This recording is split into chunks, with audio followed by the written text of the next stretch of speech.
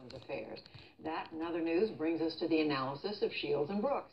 That's syndicated columnist Mark Shields and New York Times columnist David Brooks. Gentlemen, more turnover. This time it was the head of the Veterans Affairs Department, David. It looked as if he and the president were getting along well, but then there was a dispute over how fast they should privatize what the what the VA does, and then there were questions about a trip he took to Europe with his wife last week, but he's out.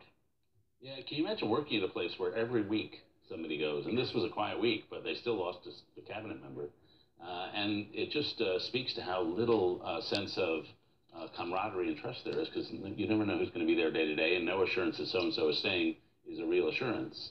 I guess, to me, the most interesting thing is the replacement with Rear Admiral Jackson, and that's sort of part of the key belief of populism, which Donald Trump, I guess, stands for, is that experience is more corrupting than it is educational.